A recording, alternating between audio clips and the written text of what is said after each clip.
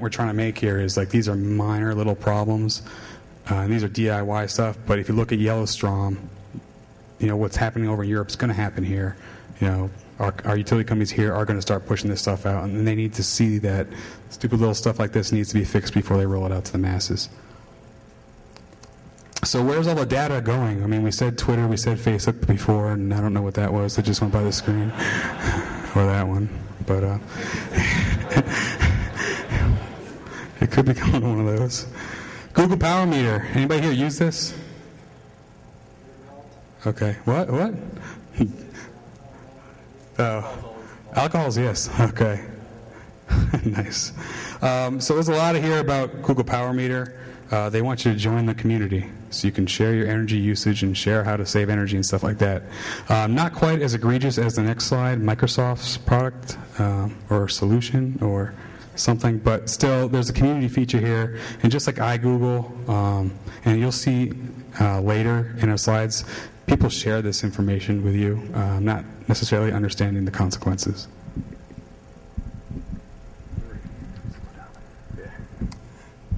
All right, so like you said, what Google does, Microsoft does, right? So, easy. All right, so as you see up there, this is Microsoft Home. This is their power monitoring usage website. Important thing to note here. What does that say? How's your energy usage compared to others in your area? Are you using more energy than your neighbors? Who would be interested in that? Do you remember a slide about 10 slides ago? Basically said about someone's neighbor, maybe this guy's neighbor, who was growing something, using a little bit more energy usage. So can the feds, can the police use Microsoft Home or Google Power Meter to identify who's growing weed in that neighborhood?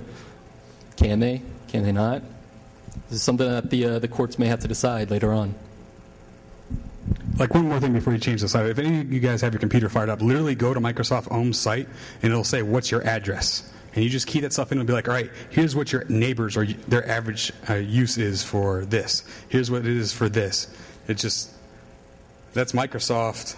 Google's making their own. This stuff is going to become, I mean, we already have the subpoenas now for IP information for, you know, everything under the sun that people are violating, right? So it's just another mechanism in which that people might have their privacy violated. So where this presentation actually becomes relevant. Thank you for sitting with us so far. We appreciate it. Getting back to what I said before, you know, just because you can doesn't mean you should. The inverse of that really is because you can means people will. So here's some examples of people who have posted their energy usage, and I don't know if you guys can read that, but if you want, if you're on Twitter now, go ahead and search the hashtag tweetawatt. So by default, when you use the scripts for the tweetawatt, you go ahead and it throws that hashtag on the end of your tweets. So if you don't know how to modify Python script or delete that really hard clear text thing, it'll show up by default. So like you can see here, KJake, this is his closet tweetawatt. So apparently he has much of them, more to come on him. And Chris Tweetawatt, apparently he is like dominating Twitter and that hashtag because he posts all the time. But so KJake, right? We see his closet Twitter, Tweetawatt. So if you click on his profile, he shows you his Google Power Meter info. And it has like his today's usage, this week's usage, and this month's usage. And it's all like Google-fied, so you can use a slider and see his peaks and valleys and all that good fun stuff. And it's just like right there, hey, come check it out. Here's, you know, I don't think he thought he'd end up on a DEFCON slide, but so if that's not enough, how about our buddies Andy in his house? I don't think you're definitely going to be able to read that. But so here, let me read you the first one. Lights turned off 3 minutes ago. The one below that says, the phone is ringing. And then in parentheses, it has Isle of Wight, which means he's tweeting his caller ID.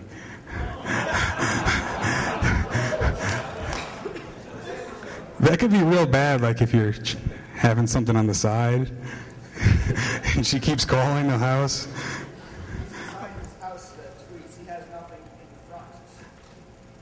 Say again? Nice. So the next one, you can have a Facebook app that shows your energy usage. This one, it's called What's Up. I don't know if he just stopped using it when I took this screenshot. This was taken a while ago, in February. But on the right side there, it says his current energy usage as of the date is 458 watts. But then it has all the breakdown information that's 0. So either his What's Up app is broken, or he's not home. I don't get it. But some other examples. Universities love Facebook too, and why would you not want to post information about your building's energy usage? Not as juicy or fun, I would say, as a person doing it, but still interesting. And you definitely can't read it, but it says in 3 in a row, it's ugh, we had a bad day today. Ugh, we had a bad day today. So it's you think it might be somebody actually posting this, but it's obviously a script. And then when you go over to Twitter and you see the University of Mississippi, I think the third one down here says the same thing. Ugh, we had a bad day today, which makes me think they may be using the same scripts. So what's the big deal, besides me taking Tony's slide? All right. Anybody have a guess of what the big deal is yet? Anyone see that site before? Anyone ever use it? Please rob me. Love the site. For those of you that aren't familiar with it, it basically grabs messages from Twitter, Facebook, whatever, and basically shows when people are not at home. What's cool about PleaseRobMe.com is people who used Foursquare but didn't get it, they actually got it when they saw Please Rob Me, oh, maybe I shouldn't be telling people where I am all the time. And I'm going to be I don't know. For the security people who use TripIt all the time, don't throw stuff at me, but seriously, stop using TripIt. I don't want to get my LinkedIn status updates telling me that you're about to leave for 7 days to go someplace, and I know you're a single dude. Half a clap, that's cool. So, risky business. What does this mean? I kind of teed it up before, but the more data we provide, that's interesting. The more data we provide, the more others are able to profile our behavior, like Tony and his tool in a minute. Simple profiling, what does that lead to? Potentially criminal behavior, like Please Rob Me, or law enforcement, like we talked about with the grow houses. And you can also comparative profiling. I'm using a lot more. Why am I using a lot more? Now, does that become probable cause, or what? Some of the future implications, right? So right now, this is pretty elementary stuff, right? It's all basically consumer grade. Half of what we showed you is you doing it yourself. So very few people are doing it, but we already showed you some examples, right? So as the technology matures, we're looking at potentially remote controlling of devices. Like I said, air conditioning, lights, power during the Super Bowl. That would suck if Tony DOSed my television. Or trigger-based events, like I said, turning down the AC. You could have a lot of fun with that, like my buddy. It may seem like not that big of a deal right now. This, like I said, may seem all elementary, but Tony had a little fun with Perl? Yeah, I think Perl, not Python. Sorry, Nathan. All right, so now we get into the actual tool. So we call it energy. I don't really remember why we called it energy, but it is called energy. The point of it is that it's going to download the energy usage tweets. So you give it a Twitter profile that you found, and it actually goes out there and it'll start caching all of those energy usage tweets that people are posting up there. Now, it's also going to profile their energy usage to determine when they're home, when they're not. And I'm sure you guys can figure out where we're going with this. Now, there's one minor kink in our problem, and Justin and I's get-rich-quick scheme. If we're going to rob someone, which we are not advocating doing, what do we need in addition to when they're home, when they're not? Street address. We need to know where they are, right? So, Twitter profile. Twitter's API allows you to download a lot of detailed information about that actual Twitter account. Now, if you notice the arrows, the yellowed out parts, you'll see location. This normally includes New York City, New York, but then down below you'll actually see coordinates, location-aware devices, posting their GPS coordinates. This is definitely possible. Now you see that we hard-coded in the GPS coordinates of a certain location because, frankly, we didn't want to tell you people where we live. I'm sure you guys probably figured it out in about 5 minutes, but hey, at least we're not going to post our information. All right. So what else? What if the Twitter profile does not contain GPS coordinates, location? Any thoughts of how to actually find this person? Google it, Facebook, all valid options. How about something even easier? What is it? Tagged images. I like that. I didn't think of that. Future enhancements. Version 2.0. All right. How about this? Who's following that tweet-a-watt? 4 people. Do you think it's option number 1? If it's if the account on the tweet-a-watt is Chris Tweet-a-watt, and number 4, the person who's following is named Chris JX, I'm going to guess that that's the person who actually owns the tweet-a-watt. So why don't we click over onto his profile? And I believe there is Chris Tweet-a-watt. And if you notice, one of the top posts from it is Tendrils Hybrid HAN, or Home Area Network, which is a pretty big acronym in the smart grid industry. So I basically just got confirmation that this guy owns Tweet-a-watt. And if you notice, location, San Francisco Bay Area, which was not provided on his Tweet-a-watt page. So now we have full name and location. And then it becomes pretty trivial to actually find his physical address. All right, energy profiling. You guys probably can't see this. You can probably see the horizontal bar going across. But basically, when we get on to the next slide, we'll show actually a more zoomed in picture. But basically, we should be able to see here, this is a full day's energy usage that was just plotted out, I guess a little poorly. But from here, you'll actually be able to see peaks and valleys. When are they home? When are they not? Are they sleeping or are they active? So here's a better picture you guys may be able to see. So home and awake, away or asleep.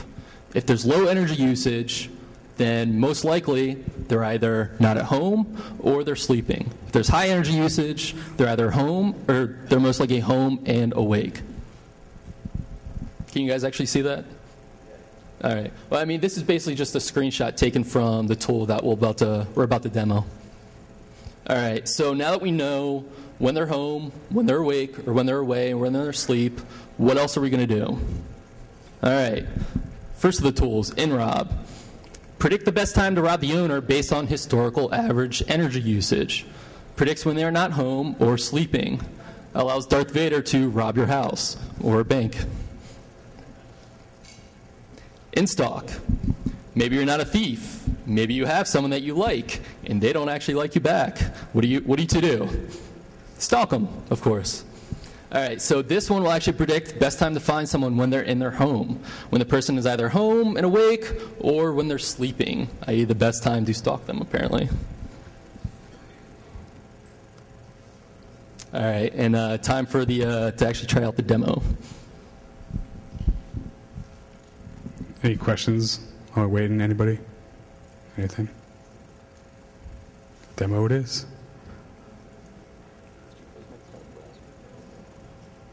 Oh, there it is.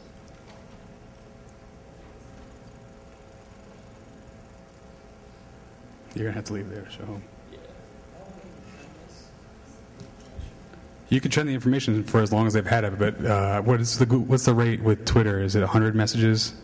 Yeah, so one of the issues with Twitter is that their API restricts you to basically 100 pages per hour. And I'll show you something in a little bit that actually tends to compensate for that, basically the way that I got around it. It's not a very technical way to do it, but it is what it is. So anyways, yeah, basically this tool just archives all the tweets and then does some very simple math to actually figure out if they're home or they're not. All right, so the actual tool. Huh? Oh. What's that? Give them this thing with the not live data. Not live data. Oh, yeah. So I actually see some pretty familiar faces here. So if you actually saw our ShmooCon talk, you'll know that we had a physical network layer problem during our demo. And so this time we're actually going to exclude all network issues. So basically before the presentation, I already went through and I downloaded all of our tweet-a-watt's energy usage.